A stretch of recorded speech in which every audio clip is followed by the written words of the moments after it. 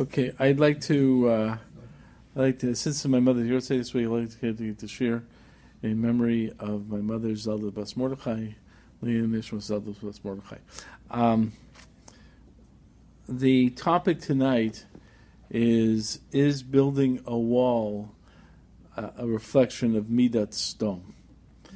Okay, and obviously I'm referring to the statement about building a wall between U.S. and Mexico by President-elect Trump. And I'm obviously introducing the idea of whether this attitude is reflection of Midat Stone. Are you putting the wall in Israel? And that might College folks tomorrow. you might want to include that. The important thing about this is, first of all, we have to touch upon what is a Jewish concept of, or the Jewish view of the evil of stone. By the very fact I am asking that question, obviously the general perception that exists in the world of what Sodom is about, what the great evil of Sodom is about, is not really an issue in that, because the world basically considers Sodom, the great evil of Sodom, to touch upon homosexuality, sodomy, so forth. That's not the Jewish perspective. The Jewish perspective is stone is about mistreatment of the stranger. It's about a lack of compassion for others. So one thing we have to do is see how that story plays out from the stone story. And then we have to understand the greater depth of that issue. Because one of the questions that exists with stone is, why was it singled out by God? There was a lot of evil. It was but why were these cities singled out? There were a lot of evil in that world, right? Egypt wasn't exactly a better country. Avram went down there, and Nimrod was the king of Babylonia and so forth. But why specifically stone? And that all ties to what really was the evil of stone. And then it raises what I think is a very real issue in terms of understanding the dialectic involved in values that must exist in a true ethical perception of values. The problem I find in a lot of what happened in the United States in the last year or whatever is the fact that there was no dialogue. There was yelling at each other. There was, I'm right and you're wrong. No, I'm right, you're wrong, and so forth. There's no perception of a greater issue. And the fact is that to me is a greater problem. Values within a Torah perspective comes out of a dialectic. The dialectic being the tension involved in values. And what we're seeing in many ways, and it's on both sides of the fence, is the fact that people don't really understand the depth of an issue. So what I really want to deal with is the depth of this type of issue. So let's start with what really was the evil of stone. So the opening understanding of the evil of stone is, you have to understand, the first statement of stone is that it was a societal system. Stone was not about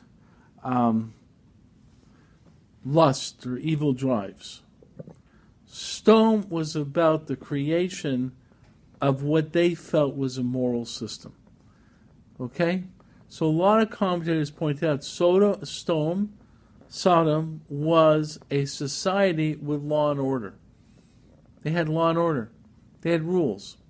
And you hear the stories of Sodom. You hear about the woman who was sentenced to be put on top of the roof and covered in honey so she'd be stung to death by the bees.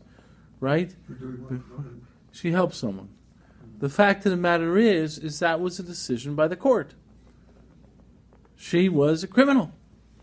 And the fact is, if you look about Sodom, it wasn't about people who were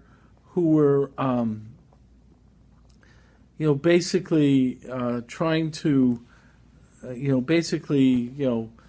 hooligans and it was people who were basically saying, this is the law and this is the way society has to run. This is the concept of the society.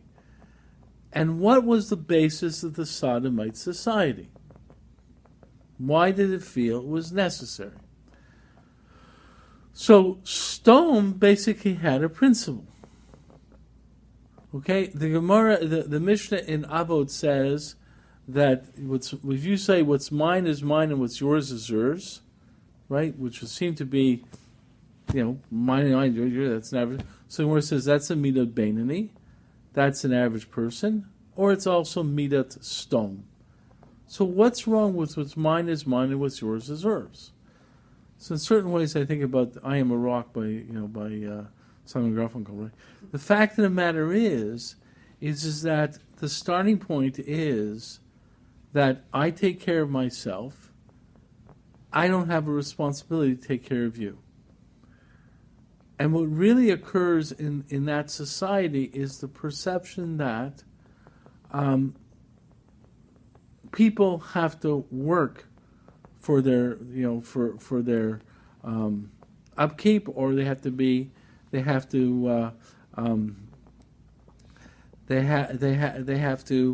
earn their upkeep. And in a certain way, every society expects the members of a society to be built by people who are all taking responsibility for themselves and then coming together to create a society. Yeah. Do we have any sense of the concept of Stone's day-to-day living? Was it a class society? Were there richer and poorer?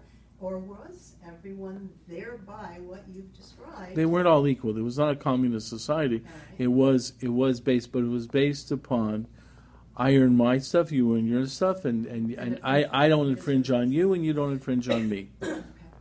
Which is basically a extreme protectionist society, going down to the individual. Okay, it is the extreme anti-socialist society. In other words, it is I take care of myself, you take care of yourself, then we get together to interact as in the normal transfer of property. I pay you, you pay me, and so forth. And that the person who thinks they're going to be taken care of by society is a freeloader. And that undermines society. Okay? Therefore, what happens to Stone is being charitable, caring for another because of need in the other.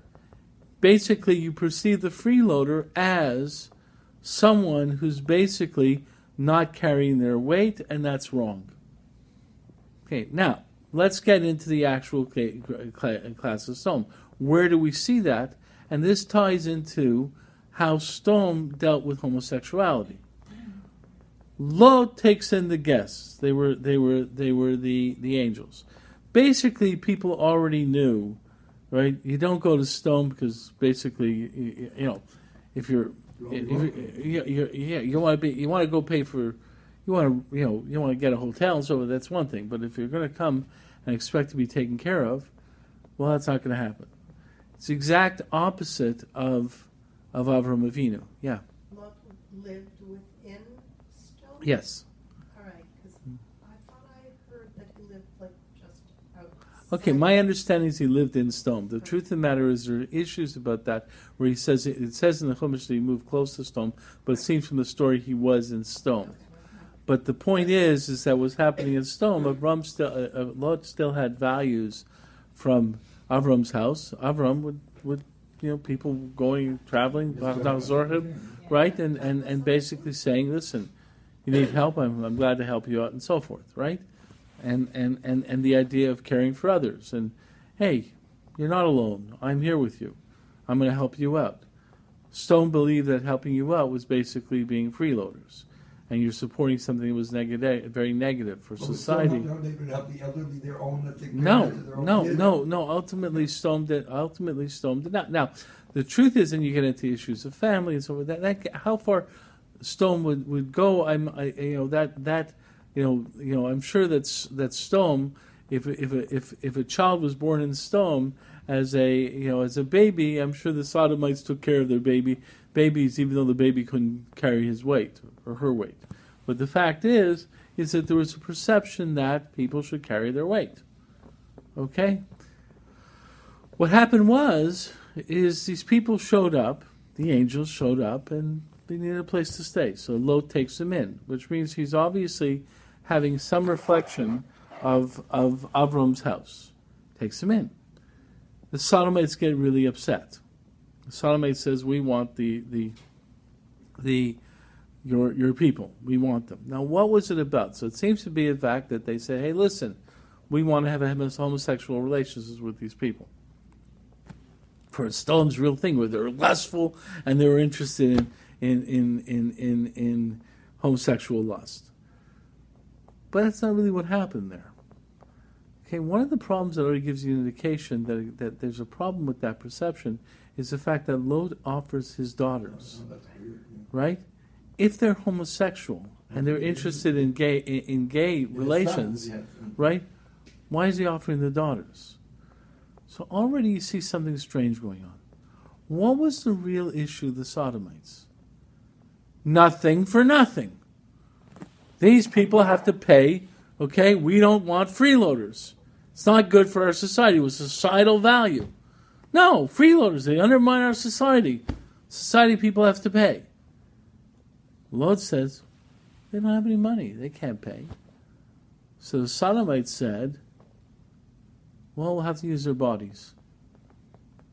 We're not really interested in using their bodies, but to make our point of nothing for nothing, we're going to use their bodies, and they'll pay through their bodies because they have bodies.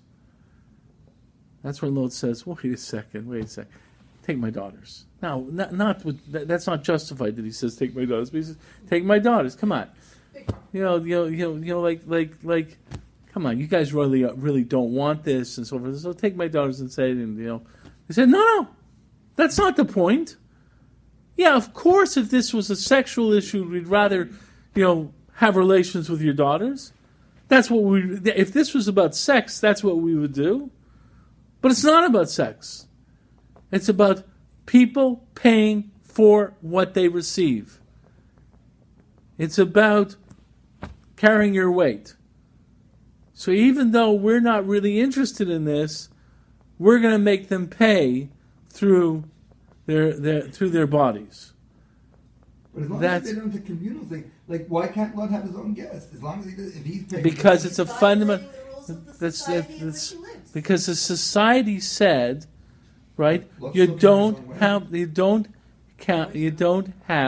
It's not good to have people get something for nothing. It's the same way people talk in terms of welfare or something like that. There's the idea in terms of welfare. Welfare, people take advantage of it, and there's somewhat an issue. It's interesting. There's a rabbi by the name of Rabbi Aaron Levine. There's a Rabbi Aaron Levine in Toronto, but the one I'm referring to is Rabbi Aaron Levine. Passed away, but he was a professor of economics at Yeshiva University and also a Talmud Chacham and so forth. He wrote a variety of books on economics and halacha, and in it he talks about Stone. And he points out this idea that Stone basically was arguing an economic system. It's that they had an economic system. People shouldn't get anything for nothing. And his argument, and then R. Levine raises an issue. Like, for example, there's a commandment of tzedakah. You're giving tzedakah. You have a commandment. The person comes up to you and says, "I need food. I need to eat." Okay. So you have an obligation. The Rambam brings down in terms of tzedakah, I need to eat. Okay, so you have an obligation to give him food. Right? The Jewish community has an obligation to give this person food. What happens if this person basically There's a guy who says, "Listen, I spend my days playing tiddlywinks. I don't need to work. I'm willing to go and get charity from the Kupat Staka and live like that." So Rav Levine brings up the issue: could you go up to someone and say, "You know something? Go get a job," right? Which many people would argue. Listen, we want to help out with welfare for individuals who can't work, but you could work. You're just basically going for charity because you basically are just. You've made a choice. You made a choice, and you basically just living out. So Rav Levine points out on the halachas of staka, you can't do that. In terms of food, in terms of further staka, when it gets down to issues of in terms of certain additions on staka, but he says certain basics of staka, an individual, you have to help out that individual. That's the halacha of staka. Then you can start getting into reasons why that would be so. Maybe there's psychological issues and so forth, because there's a perception within Judaism that people do want to earn their keep. That's a very fundamental aspect of Judaism. We believe that. What's that famous in Aramaic? Lechem the ksufar. What's it called? I forget. The fact is that, but that's exactly why God didn't place us in Olam Haba, because God could have given us Olam Haba, He could have given us heaven right away. No, we should earn it. We should say it's ours. Right? Yes, that's exactly. I just forget the exact language. The language of the Gemara. Yes, it's the language of the Gemara. I just forget it also. But, right, something like that. But the fact is that's a very fundamental concept within Judaism, that people want to earn what they receive. And the highest form of staka is to make someone. And all those things reflect the fact that we believe that people have a sense of earning, of wanting the idea of it, but let's say a person doesn't. Well, the fact is that there's still an obligation of staka. Then you can start saying maybe that's a further psychological issue the person has, so I have to take care of him. But the point is, in stone, that became the value of stone. Nothing for nothing. And that's exactly what happened with stone. Now the point is, though, is that raises a real issue. Because stone becomes an issue where you have to, where you basically are saying that I have to earn, and therefore therefore there's this idea that I don't like people getting something for nothing or so forth. So obsessed. But obviously there's a value within Judaism and Torah of assisting the other. Now, this is where it starts getting more complicated. In assisting the other, to what extent? And it becomes an issue of, when you assist the other, it means you're taking away from yourself. Now, for some people, Bill Gates, right? He assists the other. He's still using his money to assist the other. But let's face it, what's he missing out?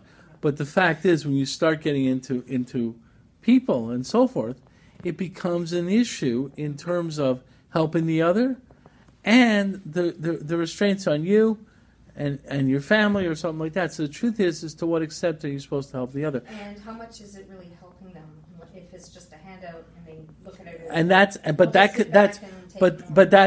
what Aaron Levine says. Mm-hmm. That issue cannot be a full issue. The point is that consideration that you're helping them to become someone who doesn't take care of themselves, can that be an issue? After basic necessities, maybe. But on some level, it can't be an issue. In addition to that, there's also the fact that people who can't help themselves.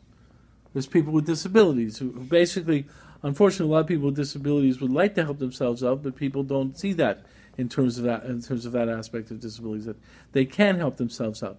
But the point is what you begin to understand is, how do you weigh your obligations, and then who has priority? When we talk in terms of tzedakah, we say family members go first. Why? Because we say, listen, my priority in helping out people are people I'm connected to through family, through community, or something of that nature. But this already becomes an issue. But the point is, it always gets an issue. There's a sefer called Shari Yavshur by Rav Shimon Shkop, who talks about as a Hagdama. And in his Hagdama, he points out that we're supposed to emulate God. Right? We're supposed to walk in God's ways. And how do we emulate God?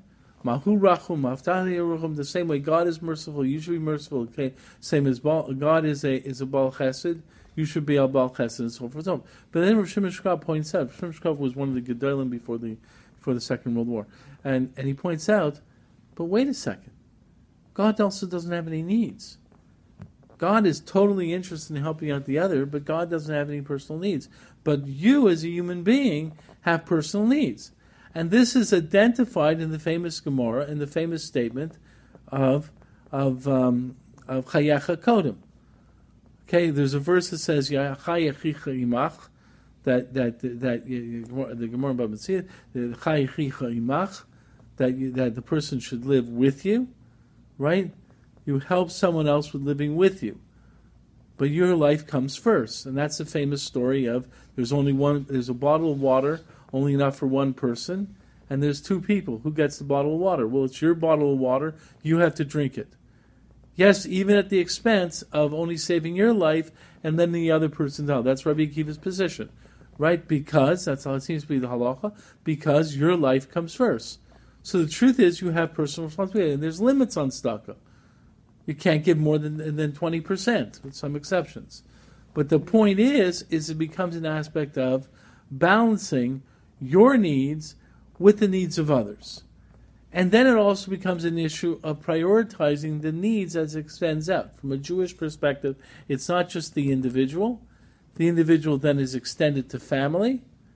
And Rav Shimon Shkab points this out also, that the Jewish understanding is not simply, the understanding is just not self and other. It's not self and selflessness. Is that you are supposed to extend yourself to include the other. So as he points out, is with family, it's not just I'm concerned about me, but I also have to be concerned with the other, especially the family. It's the fact that yourself now encompasses family, and it encompasses community. And really, as we develop in terms of the world, our issue should become the world issue. And we should want the whole world being taken care of. The same way we want ourselves to be taken care of, because we're part of a greater collective. It's not me and you. That's much more of a Christian concept, self and selfless. It's a fact that we extend our being, that we are all one entity. Okay, that we should be, that who we are is the extended self. And that happens through Judaism, through family, community, nation, and then the world. Klal Yisrael being the extension of the self, of the nation of Klal Yisrael, nation of Israel. And as you do that, though, then you have to deal with the issues of taking care of oneself and taking care of others. That's something Stone didn't accept. Okay? Or it didn't extend, it didn't understand that extension to the other. Stone understood the value of self. You got to take care of yourself. The new generation. Okay, right, in the extreme. So therefore, Stone had no perception of the other. Torah basically says the perception of the other. And yes, the other is an extension of self. Now this leads to what Stone was about. Stone was basically, I don't help the other. Now yes, there's a limitation to how much you can help the other. If you don't have money to help the other because you have to take care of your family, there's a limitation. But your desire should be to help the other. Yeah. The way I heard it, or I understand, Zdom were very, very rich. So they didn't want anybody coming to them because they want to block, they want to have a gate so nobody can enter their world. Yeah, the thing is Stone basically was concerned about self. It did concern about self, and it didn't see the extension of self onto others. There's an aspect of Stone where you ask a question in terms of the society itself. It mostly began with self. It mostly extended some aspect of community, the same way as even the most selfish community has to understand that there's needs of the community. We have to have roads, we have to have things of that nature and so forth. the basic understanding of Stom, though, is, or to understand the fullness of Stom's understanding, you have to understand the concept of Midat Stom. What exactly is, when the Gemara talks about Midat Stom, what is that term? The attribute of Stom. So the point is that we understand the tension when we give at the expense of ourselves, right? And therefore we understand that there's a certain point in time where we can't give, okay, because the cost to ourselves is going to be unacceptable. And that does not mean equality, okay? It does not mean that the person who has some funds, who can afford a luxury home, has to maintain absolute equality with someone else who's the streets. The point is that there's needs of community, there's needs of individuals, there's needs of self. So the point is that there's an idea where I have to take care of my needs, and it's a psychological need. It's my need to be able to live my life as I want to do, with the recognition that I have to be concerned about others, and then I have to balance how much I dip into my own takeaway from me to help others. But there's always the idea of taking away from me to help others, right? Isn't there something within the concept of tzedakah to furnish tzedakah according to the level of life that these people receive? Right. There's an idea that it's still stuck to bring that person back to their life, but whether you have the obligation to do that, there's a limit. But there's a limit to how much you have to do. In other words, if a person is accustomed to a certain luxurious lifestyle, and then loses everything, it is considered to still be stuck to help him out. And as the Gemara says, he's used to traveling everywhere in a fanfare, so it's still stuck if you try and bring him that. But the point of the matter is at what expense should you take away from your family's needs? Like, I've always pointed out to this. Like, for example, if you're in Toys R Us buying toys for your kids, person comes in and says, the money you're going to spend on these toys, if you give it to me, I can go, someone needs food in Africa. We can take that money and buy food for the person. Otherwise, that person will be hungry. So instead of saying, well, does your kid really need this toy? He food. Okay, fine. So you sit there, and the first time it happens, you give the money over. Then you go back and stand in line and still buy the toys. And so I'm still going. Person comes back and says, no, that money you're going to spend here. He comes back to you and says, something, there comes a certain point in time where I'm going to buy the toys for my kid, even though it means I'm not going to be giving to that person who even though I'm not going to be giving to Africa. Why? Because you have a responsibility to family. You have a responsibility for their growth, and so there's a limit. Okay, the fact is there's balancing of your needs versus the balancing of the needs of other, and it becomes all part of that issue. Yeah. With respect to those in need. Yes. If you offer or get a person offered a job, Mm-hmm. he said, I don't want that job. Not interested. Are you still obligated to help a person? Yeah, that's what Aaron Levine says. On the most basic level of necessity, yes. Right? You still got to give them food. But then you can sit there and say, that's it. I'm going to give you food.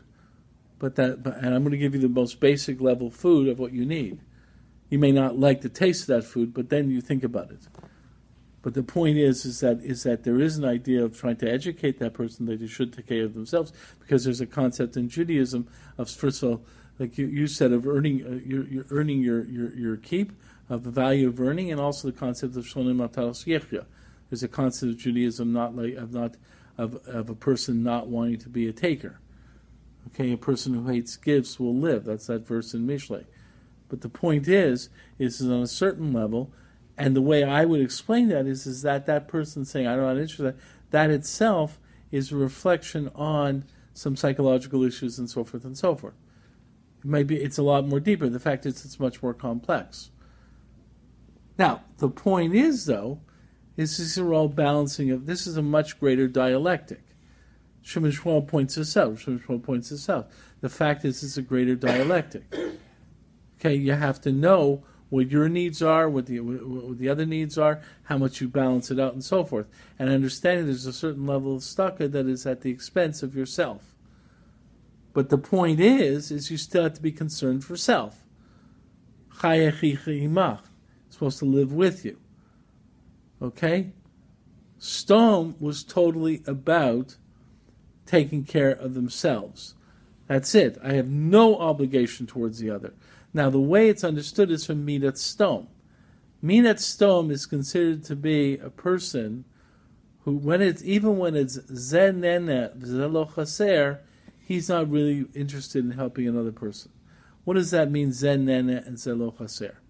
It's a case where another person will benefit from the use of your property, and you will lose nothing. Zenene Zelo Chaser. This person will benefit, and you won't lose not anything. Okay? You have a property, you have some property, okay, a person is squatting on that property, you don't use that property, it's no problem, and so forth, and the person is staying there for a couple of nights. Okay? Should you go over to that person and say, you can't stay here? Well, what are you losing if I stay here? I don't care, it's my property. I don't want you on my property. Now, if the person's concerned that there might be damage to the property, then it's already then there is a concern. Okay? If the person wants to rent out that property and you're not allowing him to rent it out, that's not the situation. So the Bartanura, in explaining the Mishnah in Pirkei Avos, so this is why the person who says what's mine is mine, what's yours is yours, he says it could lead to midat stom. Why? Because the person is so concerned about taking care of his own property. And he says in Stom there was fertile land all around Stom, which technically was part of Stom, but no one was using it. There was all this fertile land around Stom. And Stom would basically say to anyone coming through, we don't want anyone stopping on this land. Can't use the land. It's not affecting you one way or the other. You're not picking these apple trees from this land anyways. You're not using this land. Later when Bnei Israel were coming in, was it Moab or Edom? And that's why they can't marry into us, because they said they'll pay for any of the damage, Right, they'll pay for the right, water, right. and they wouldn't let them go. Right. The fact is, So is one that was Edom and yeah, but that they still were. There still was concern because this was the invading army. This was But wait a minute, they were just using the past. but No, it went back to the whole rivalry. right. There's a lot of issues involved, but you're right. It's a reflection of the same attitude in certain ways. But the point is what happened over there with Stone, the way the Bartanura described it, is Stone had all these fertile lands, and people wanted to move into the area. And Stone they let load in. But what Stone basically said, no, keep moving. And he said, listen, you're not using these apples anyways. Let's take some apples. You're not going to use them. You have no reason. That's why it's called Zen Nevezolo Chaser. We can benefit from this, and you won't lose a thing. Stone was so committed to it's mine, even when they wouldn't lose anything, they say it's mine. And that's an extreme attitude. Now, the point is, though, right, okay, the fact is that's something you have to be aware of. The point is, though, what this really leads to is you have to understand the dialectic and the depth of this issue. How do you balance your needs with the needs of others? Now, the reason I asked that question in terms of putting up that wall is that many, many people, goes back to American protectionism. American protectionism, there's a side to it that is, all we're interested in is Americans. Anyone else, who cares? Right? So there are people who have attitudes that I only have to be worried about this group, and people from another group, I don't care what happens to them. Okay, and there is an attitude like that of many people, and they use arguments such as, "I want to help out the other." They think they're entitled or something like that. But the point of the matter is, stealing jobs. that's the point. The fact is then it gets into the issue of the dialectic, but then it gets into a much more deeper issue as we get into nationalism and understanding nationalism. As I point out, let me finish. As I point out, the question: if a person in North Bay, a kid in North Bay, has some kind of problem and needs to have a special surgery and so forth, and doesn't have the money to do, family is not wealthy and so forth, that kid in North Bay doesn't have a problem, because what will happen? The kid will be brought to sick kids and have that surgery, right? A kid from Nicaragua, Done. right? Pardon? He's done. He's not going to have that surgery. So you look at it and say, wait a second, why should the kid from North Bay get that surgery and the kid from Nicaragua not get that surgery? The fact is you make a distinction, because the kid from North Bay is even they don't pay taxes, even the family's on welfare. Okay, and let's say it's where's the Nicaragua because from Nicaragua? right. So the fact is we're making a distinction based upon nationality. The point is this is an aspect of the human condition, and this is something that we have to understand of the issue in terms of general morality. One of the reasons Israel has such a hard time in the world today is because the ethics of our world today is based upon a Christian model. Now, what do I mean it's based upon a Christian model? Christianity had a hard time with nationalism.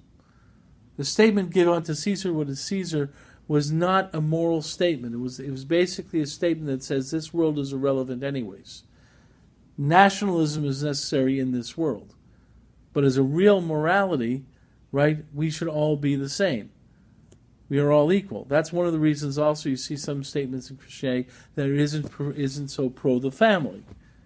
Right? Why should this child be different than another child just because it's your child?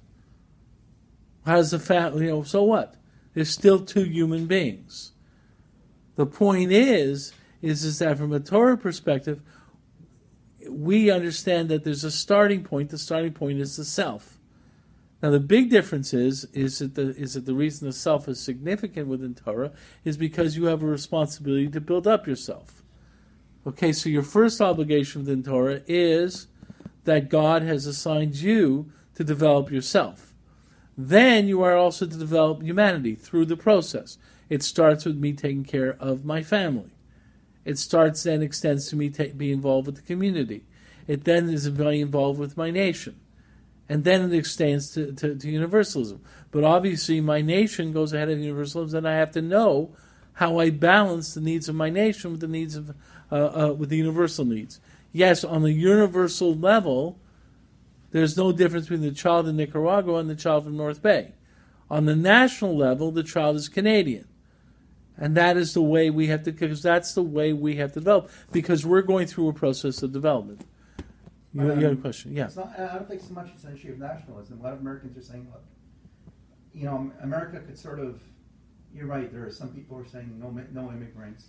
Some people are saying, let's bring in 1 million or 2 million immigrants, but let's control where they're coming from. Yes. Like, it doesn't make sense for Mexico to bring in 500,000 because they're next to us, And those are legitimate issues. Right. The point is, my argument in saying let's build a wall was not basically saying building the wall was wrong. That wasn't my point. My point was, what I'm trying to bring out is the fact that it's a real dialectic issue from a Torah perspective. There is a value of nationalism.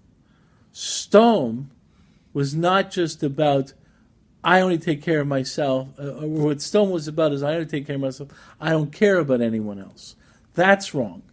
But if you want it, but in Stone, like for example, the way the Bartenura puts it is that Stone had this land that no one was using anyways, and they wouldn't let anyone use it.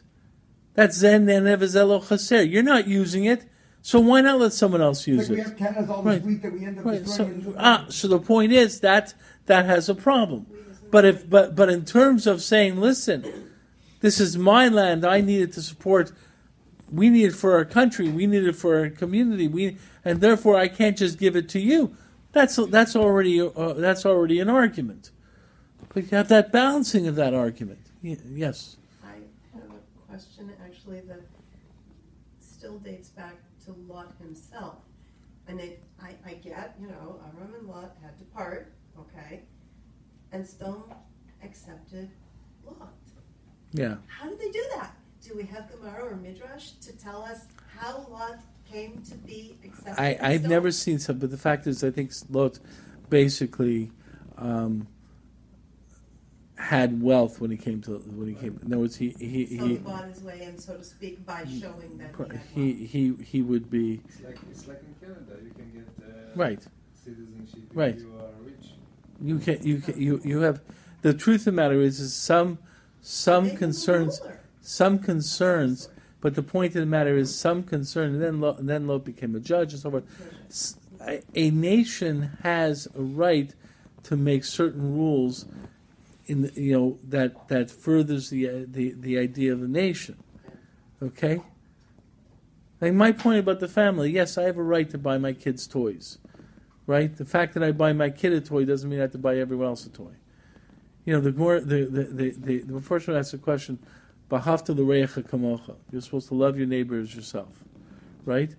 So what does that mean? Love your neighbor as yourself. So if I buy myself a car, I gotta buy everyone else a car. Right? Is that what it means? Love your neighbor as yourself. So I'm loving myself, I just bought a car. You have to love yourself first. The fact of the matter is, so the Marshal learns it, and the Meforshim sit there and say, if you look at it, if that's what it meant, love your neighbor as yourself, which means they see yourself equal to every person, and if you're going to get yourself something, you got to get everyone something. It should be v'ahavta et re'echa kamocha. Okay. The Marshal would say you have to hafta lo re'echa kamocha means the same way you respect your own individuality and your own individual needs, respect the individual needs of the other person. Respect him as a human being. That's the way the Marshal understands V'ahavta l're'echa kamocha. And the point is that the fact is obviously there is a concern for the universal within Judaism. That's Shimon Shmuel's starting point. The same way God is Racham, you should be Racham, and so forth and so forth. But you also have to understand that it can't be in a vacuum. It has to be in terms of a dialectic. You can't get so much stuck that you, in the end, have to be. That's exactly the the 20% rule is so you don't become a need. But the fact of the matter is, you have to recognize that your need is not, your need is not just food. Your need is in terms of the psychological development of your family and so forth and so forth. So there's a lot of issues involved. But the fact is, it's a balancing of your need and I think given the fact that your responsibility is to yourself first. Why did 20%? That's the Mormons at 20%. The 20% was the limit. Okay. One of the ways we give Meiser, they give 20%. The Mormons have 20%. Yeah, we have Asher Ta'asena. One of the places the Gemara learns it from is a pasuk by Yaakov. It says Asher Ta'asena, and the Gemara says, you see, he was going to give 10% and 10%. That was the limit, 20%. Now, the truth of the matter is, it's an interesting shaila. If you're Bill Gates and you're Jewish, I say, right? Can you give more than 20%? Because giving more than 20%, it's you're not going. So the truth is, it's actually machlokas and poskim. Okay, there are poskim who say no, 20% is the law, and there's other people who say no, 20% is the guideline. But if you're not going to be in that situation, you give more than 20%. Then there's other arguments to say you can give more than 20% anyways if it's specifically because you want to be mechaper in a certain avera, you can give a little bit over 20%. If you different arguments of that nature. And then he also gets into after tax, right? Yes. Is it 20% of your income? It's 20% of your income after taxes. The truth is, there's an interesting book that was put out by the Association of Jewish Scientists, which was much more on accounting. The book is called Meiser Ksafim.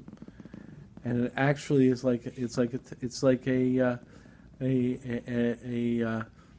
a tax code, like basically saying what are the legitimate deductions on the 20% and what can be counted towards the 20%. Isn't that Rabbi Taleb's son?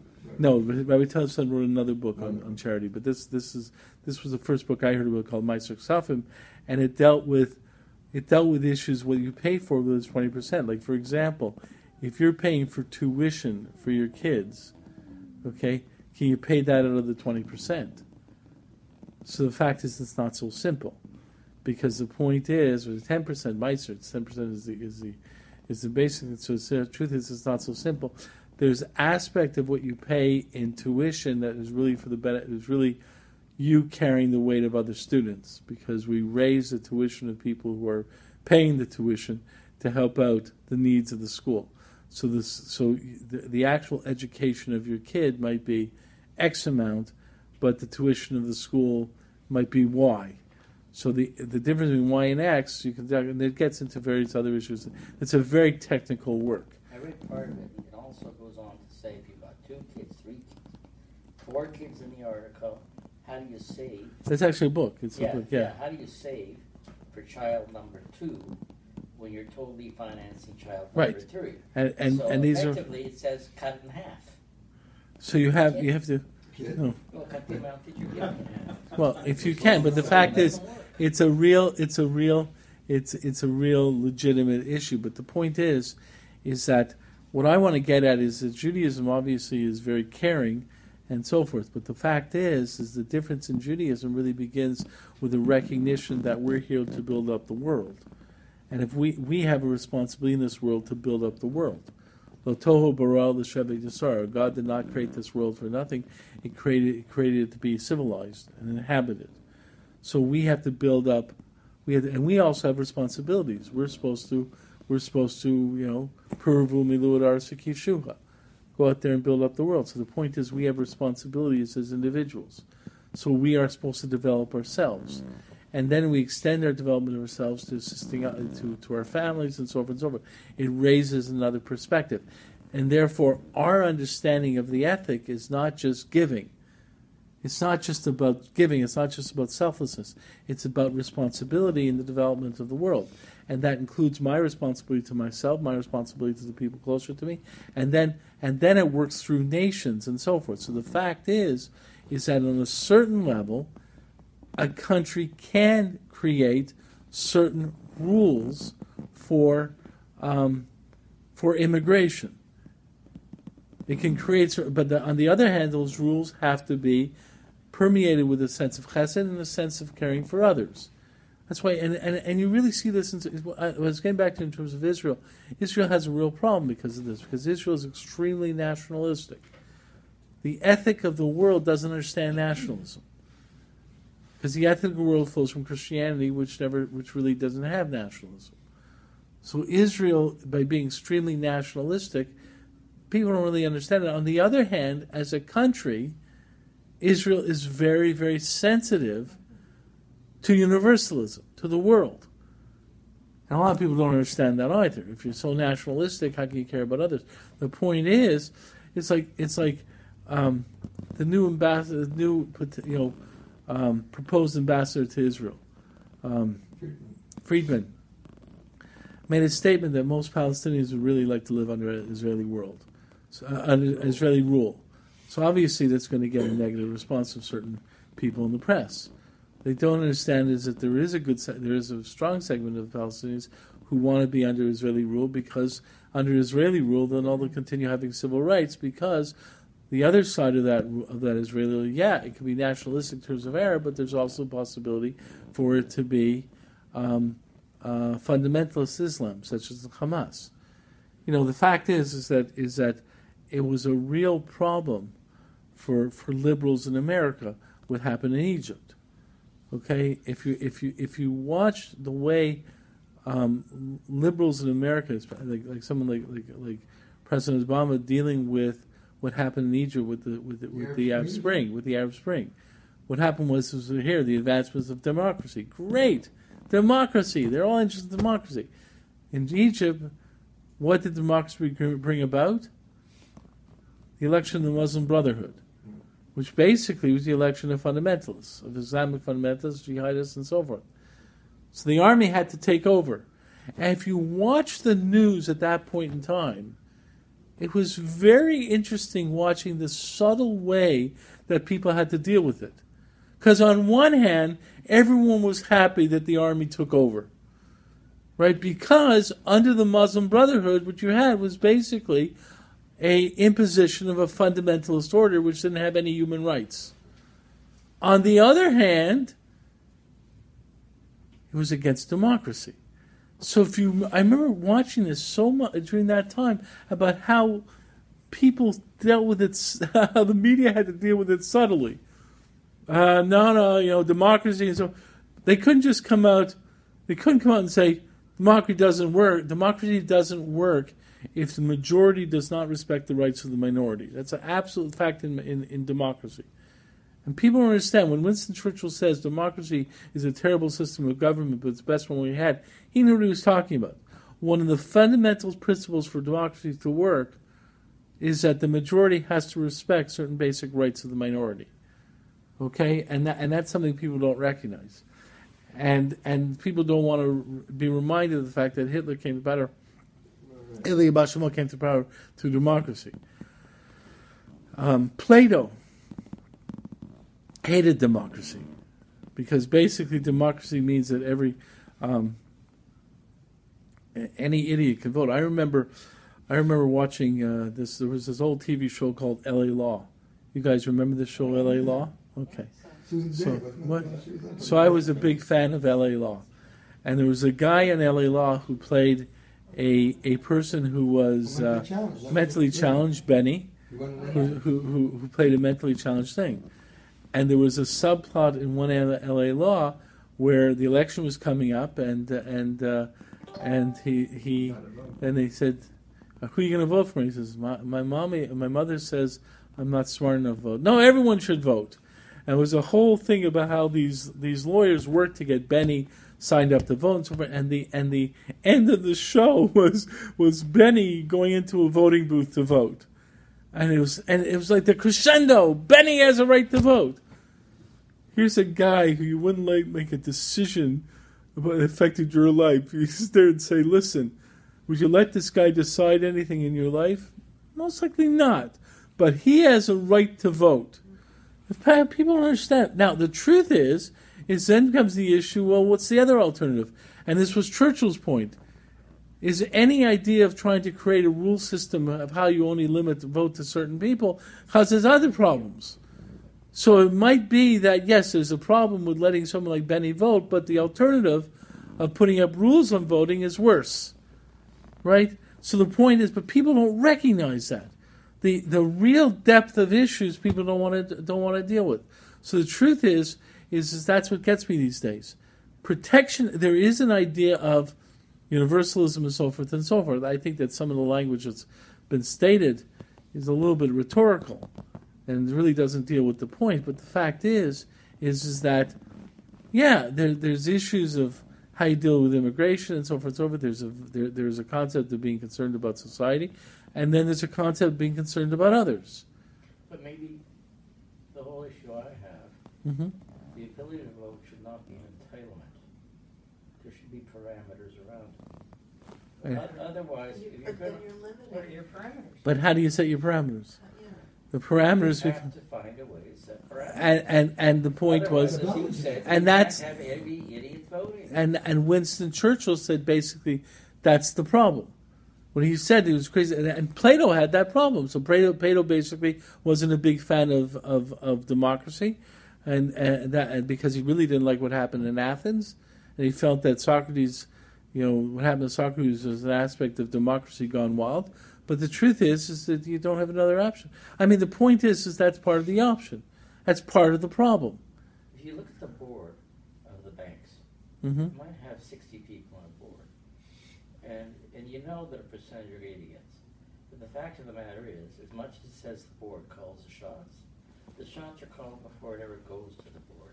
The board is there for sign-off Okay. at certain levels. But ultimately, your executive committee is handpicked, such as Trump is handpicking You're right. his cabinet. You're right to on a make certain better level. decision than going out to the Mexican population. You're in Los right on a Angeles. certain level, but the fact is you're not just talking about the bank. The Yeah, fact of the getting matter is Trump to that point. you're talking about the greater needs of society. The truth of the matter is that do I want the board of the bank or the executive committee of the bank making decisions about my life? I want them. I Right? make an argument that I'd rather have people who most people consider idiots voting than a lot of intellectuals. Okay. Because quite often intellectuals are shielded from the consequences of their voting. Quite often they'll have tenure, they'll have jobs in the office. Who is considered to be which president in the last 50 years? For the last 50 years, considered to have the highest IQ. Well, it might have been Carter, but he knows nothing about the real world. Thank you. Jimmy Carter is considered to be the president with the highest IQ. Okay? Not Bill. No. Really? Jimmy Carter was considered to be the president with the highest IQ. Wow. And he couldn't make a practical decision. I don't know. Obama is a very bright individual. Right? The fact of the matter is that, listen, as a human being, I think he has a lot of I understand a lot of his values, his considerations, and he talks with certain type of thing. I think his decisions, because he can't understand the problem of Islamic fundamentalism, because there's he doesn't want to go there because that involves an understanding of human personality, that he's not willing to go there. It's a problem. That's part of the issue. So the fact is that when you're going to deal with democracy, you're going to have the issue. The bank is much more limited. And in the end, in the bank, if they don't make proper decisions, you're going to have bankruptcy. Now, the truth of the matter is there are a lot of people who feel the banks were punished enough for the last recession we had. Because you had banks making decisions that were only for the banks that basically ruined everyone else. So there's a lot of critiques of how the banks weren't properly punished for their decisions in dealing with the economic. They basically worked with only concern, but their job was to be concerned about the bank. That's the job of the board of a bank. They're concerned about the bank. Okay? Trump made a very interesting statement that I don't think people really understand. Other people made the statement as well. Trump basically said he didn't pay taxes. Or people said Trump didn't pay taxes. Right? Now people say, you're smart and so forth. Trump said, you know something? That's the job of government to get me to pay taxes. If the laws of the government are such that I can work around it legally, then why not? That's what, now the truth is that there's actually a Canadian court decision where the guy came to court and basically used every loophole in the book to get around paying taxes, and people said, well, it wasn't really meant for that. The law didn't mean that, and so forth and so forth. And the court came out and said, you know something? The taxpayer has the obligation. Court came out and said the taxpayer has the obligation to limit his taxes or her taxes. And if you're able to get around it, you're able to get around it. It's a job of government to make sure that people can't get around it so easily. That's exactly what Trump said. I mean, right. Where he didn't pay taxes, it was clearly a benefit to every high income earner. It wasn't. And therefore, the point is it's the job of government to clear away those. Which is why he said, take away. He's already. He's fine. Yeah. The fact is he's already working towards that. But the point is that's where you start getting into greater depth. See, what hits me when they talk about the wall in Mexico and so forth and so forth. There's a side to it, that when people sit there and say, because all Mexicans are drug pushers. Wrong. There are Mexicans who just want to eat. And they're willing to come over and work and eat. The thing is they're taking jobs away from Americans. If they're taking jobs away from Americans, or you have to figure out how to make it legal and so forth and so forth. But the point is then you get into the issue of nationalism versus universalism. And yes, you should be concerned about the universal needs of every human being. There is a value, but it's not a value that lives in a vacuum. Okay, it's a value that lives in the greater understanding of the tensions of every human being, starting with self-concern, which is also the way we were created by God. The point is, and the truth is, the Shar Yosher, the Shemeshko points out also, human beings have a natural idea of self-concern. That's why God created us, because human beings need self-concern. But on the other hand, right. On the other hand, you have to be concerned about others. Mahu rachum avadu hayarachum. You got to be caring, and that's a dialectic, and it's not easy. And therefore, but what you hear is people arguing. When I hear people argue, every Mexican is a drug pusher. But who argues that? Trump said they're bringing in those types of people. Yeah. If I make the argument that Europeans are bringing in doctors and lawyers to Canada, and I'm not saying they're all doctors and lawyers. Yeah, by the way, you're absolutely correct. Yeah. I'm not making that argument, but people want to make that argument to defend why they want a wall, because they're trying to sit there and say, "Oh, we're gonna keep out people who are bad anyways." Right. Exactly. And the fact is and that's one of the things I'm really upset with Trump about. Because I think that Trump should take it as a number one priority in his government to attack the white supremacists.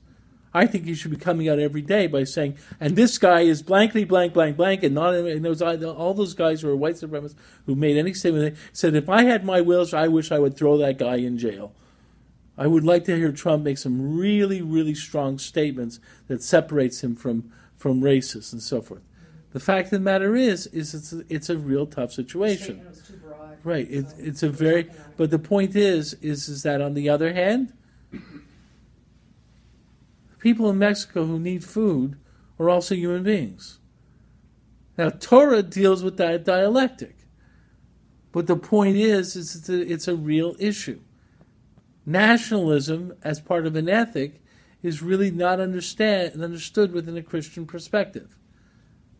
And therefore, it doesn't fit into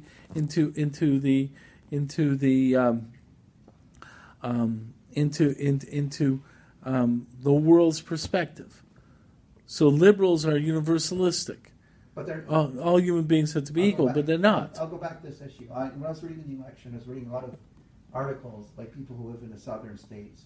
Yeah. And they're saying nothing against Mexicans, but just logistics. They come, they're in certain towns that could. There are a lot of problems with hospitals and so on. Right. And when they talk to the liberals, the Democrats have absolutely no interest in them. In the words of Hillary Clinton, they're part of the deplorables. Yeah. Okay, so all this thing that, they're really concerned about the universal ethic bringing in the Mexicans. To some extent, it may be true, but they'll tend to vote left wing, and right because they're not concerned at all, quite often, about people who deal with the consequences of that. Right, and the fact is the point is that because these people are part of the nation, they actually have a priority as part of the nationalistic concern, and that should be a statement. The fact is that what happens is that the point is that you're concerned about jobs, like people have to eat anywhere. The point is that having national concern means I have to be concerned about my people eating first, my nation eating first. That doesn't mean I'm not concerned about you eating. Okay, it doesn't mean that I'm only concerned about my nation eating. But the fact is, you're right. You're absolutely right, and that's part of the balance, and that's really the issue there. Stone was an extreme, starting back with our original statement, Stone was the extreme protectionist. What's mine is mine, what's yours is yours. I don't give a hoot about you. It's not right. In fact, that is extreme evil. When I asked about why Stone was specifically destroyed by God, because that kind of concern, right, there's no hope for. Because basically, the Gemara says the mission. What? Yeah, but the fact is, you're right. But the fact is that Stone is a further example. For example, the Mishnah, Avos says the person who says what's mine is mine and what's yours is mine is a Russia. So who's worse, the Sodomite or the Russia?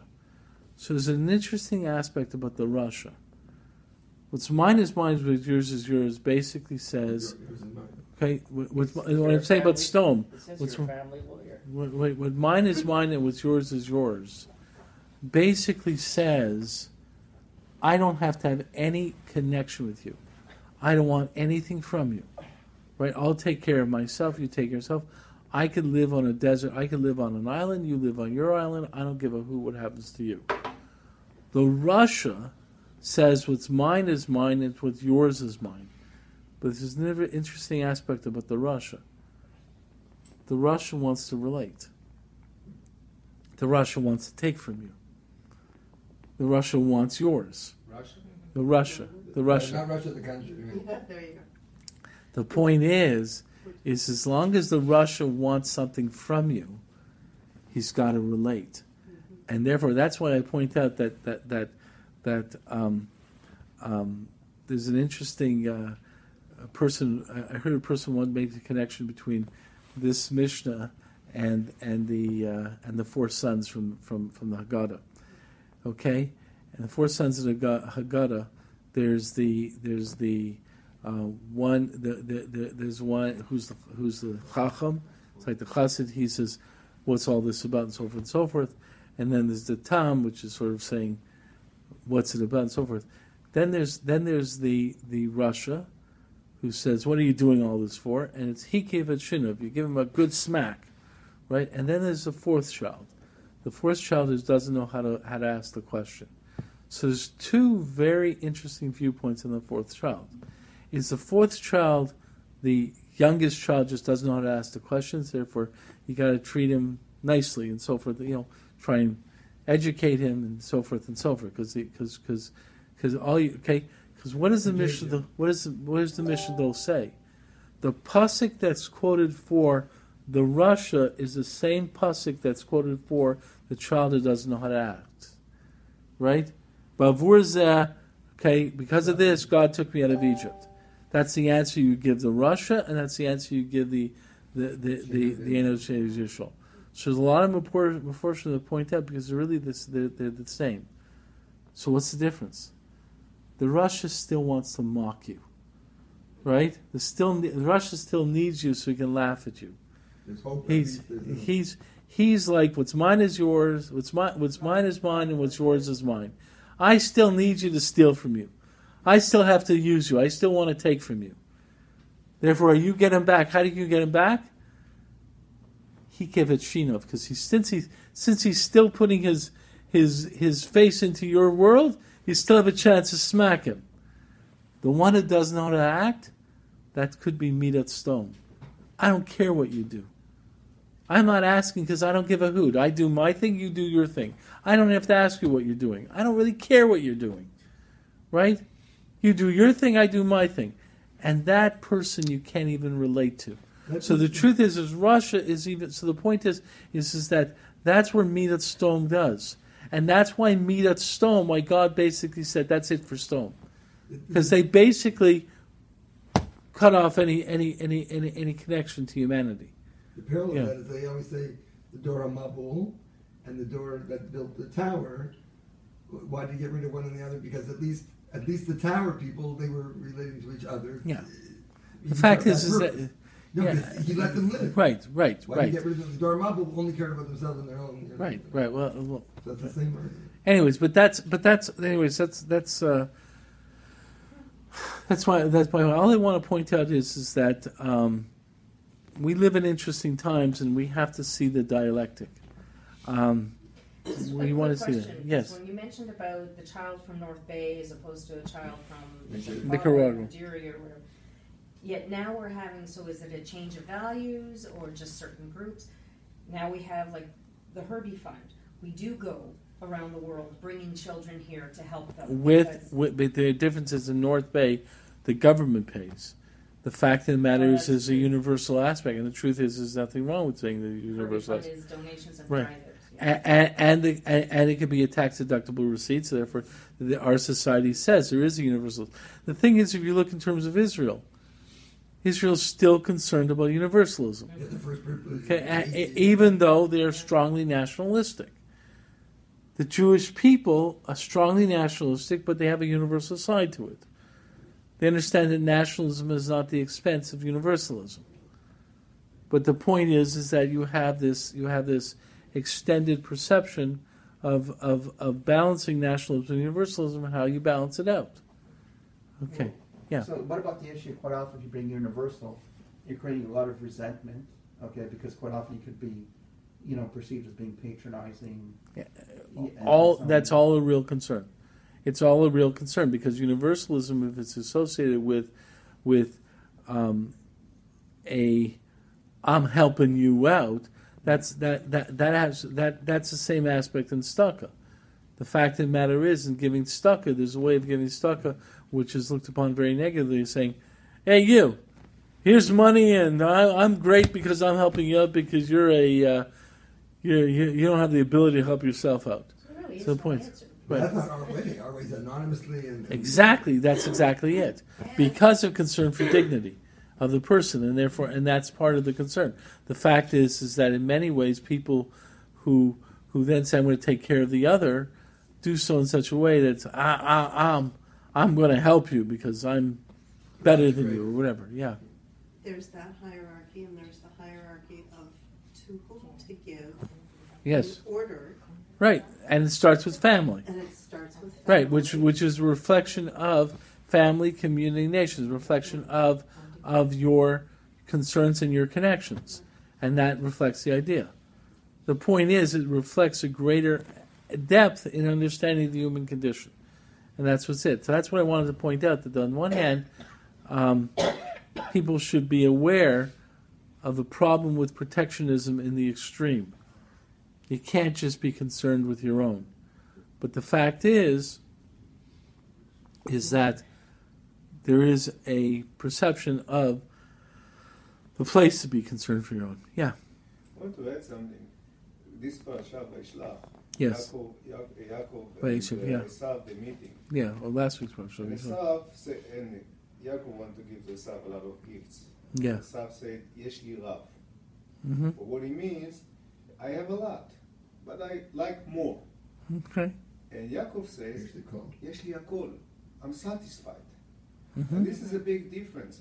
Like if you say of a nation like America, and they said, I have a lot, but I want more because You're I absolutely said this, correct. people were taking from You're me. absolutely correct. The fact of the matter is an idea of Ezehu Asher Shomech Bechelko. Who's the one who's really rich, the one who's happy with what? The truth of the matter is, you also have to know your needs.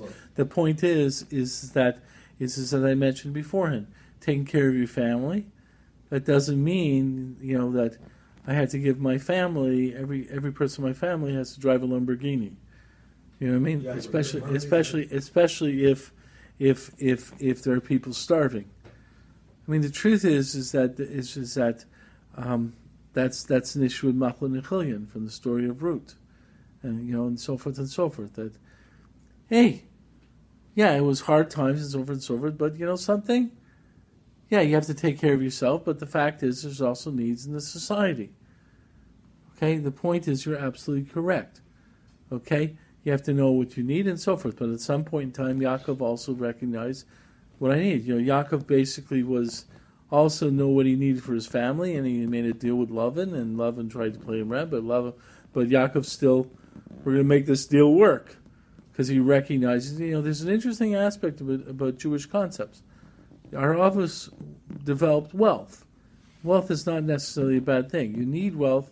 The Gemara says, ani kamei stami, right? It's actually coming up with the story of. It actually was the story last week with Yaakov when Esau's son, I think it was Eliphaz, was tasting him and said, "My father says I have to kill you. What am I supposed to do?" So Yaakov says, "Take all my money." That's why Yaakov didn't have any money. What do you think? He left Yitzchak with having some resources. No, you take all my money. Why? Because and therefore you can say to your father, Yaakov's dead because ani kamei stami. Why is ani kamei stami? Why is a poor person considered to be dead? Because he doesn't have the ability to act. Because his power to act is limited. Because of his lack of resources. So one of the answers given is the fact that there's a value in having resources. So wealth is an aspect of the resource to be able to do the Ratzon Hashem, to be able to act. But on the one hand, you have to recognize that you have responsibility with wealth, okay? And you have to know how to act properly, and you have to know what you really need. You don't need Lamborghinis for all your kids, okay? You know what I'm saying? Okay? Hmm? For your rabbi. A model. A new car would be fine. Okay. How do you explain that, let's say, the Jews become so powerful around the world and so rich? It's not like something is not sitting well with the percentage of Jews and how much power and money they have in the world. That's a different chabura. Not all Jews are Yeah, rich. Not all Jews are I rich. know, but relatively, They work hard, so what's wrong with it? relatively, if you look, you I don't see think it's a like- real simple explanation. I think it really is another whole chabura. Yes, and That's something and there's also something else. Mm. Okay, It's not necessarily an accurate Okay. statement. there are a lot of issues like that. No one recognizes how much poverty there is within the Jewish community. There is a certain amount of poverty in the Jewish community. There's a lot of weakness and so forth. But there's another aspect like this. Okay, if something happens in the world, what do we really believe is behind what happens in the world? The Jews. Kodesh Baruch Hu. Yeah. Okay, so the point is that you're asking a question, why is Kodesh Baruch Hu? Now the truth is one of the major distinctions, and this is something Malcolm X, remember Malcolm X from the 60s? So he got a whole bunch of problems with the Nation of Islam and so forth and so forth. But before everyone thought he was a big anti-Semite. Before he died, he did tshuva on his anti-Semitism. Okay? He was killed, first of all. Yeah, I know. Before he was killed, he did tshuva on his anti-Semitism. Yeah. Because what did Malcolm X recognize? He said, you know something? What am I upset with the Jews? They came over and they built up themselves. They didn't come over like the white man who was a slave owner. They didn't do that. They came over and they worked on their own. The fact is one of the reasons Jews develop is because the value in Judaism of working, developing, and so forth. Because it's tied to the value of development. Now, whether the development should be in money or something like that, but you have to recognize that Jews believe that there's a value in developing the world. Okay? That is not a value within Christianity. Because Christianity does not see any value in this world. Yeah, Christians went after wealth, they went, but the fact is, you have to understand the value of the Jew gives to development of themselves, which includes education, which includes developing their ability to help others. Well, it's really the entrepreneurial spirit. Pardon? It's the entrepreneurial yeah. spirit. Well, that's what Yes, brings that's- us the entrepreneur. Right, but the fact of the matter is that's part of the Jewish perspective, because we believe in the fact that we should develop, and we have an idea of developing the world. Rav Kook had a real issue with the Chilutzim. Okay, with the Chalutzim when he came over in Eretz Yisrael. Yeah, they weren't Shomer Shabbos. They were very, very anti-religious. But he looked at them and said, look what they're doing. Look what they're doing. Not just developing the land. They were giving their lives for that Training land. the But And not... But, Jewish blood was being but spilled wait for a the sec. sake of it. Wait a sec. Yes. The fact is, they felt there was a value in developing the land. Mhm. They felt there was a value in developing it. They came over and worked. So Rav Kook looked at it and said, wait a second. In their neshamas, there's something Jewish in that neshama. Okay? And that was a major thing that drove him. Because he says what these guys are working towards is a reflection of what he considered to be a Yetzer Tov.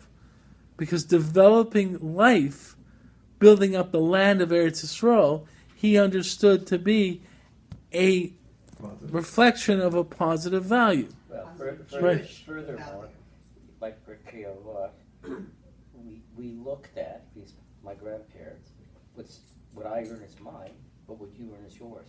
Yeah, In other words, counter to a welfare state. but Didn't consider having well, the truth of the matter is that there's a concept of shomer Sodomite Yichya, that we should not want handouts, we should work for ourselves. But it's interesting because the Chassid says what's mine is yours and what's yours is yours. But it starts with what's mine is yours. There's a recognition that I have to have some aspect of dominion and a recognition that I have to take care of myself as well.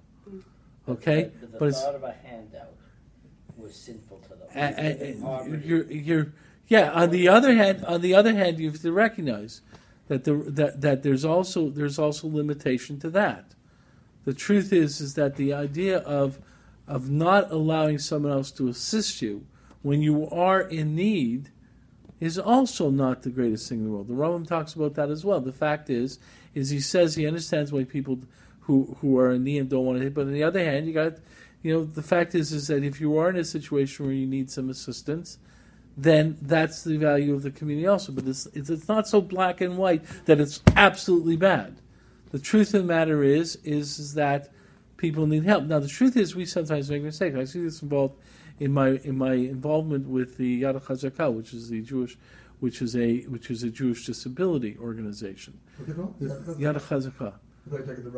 No, I know, but it's an organization. It's Sharon Wayne's organization in Yad Chazakah, which is an Orthodox Jewish disability organization, and they point out that yes, there's an aspect of caring and chesed and so forth, but the other aspect of that is recognizing the dignity of the individual who wants to build up themselves. So what they talk about is assisting others reaching their goal, which is a greater form of helping out.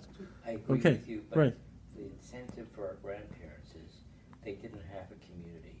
The Gentiles wouldn't help out. Right. Yeah, you're right. So and their biggest motivator is I got to do something. Absolutely, for myself and my family.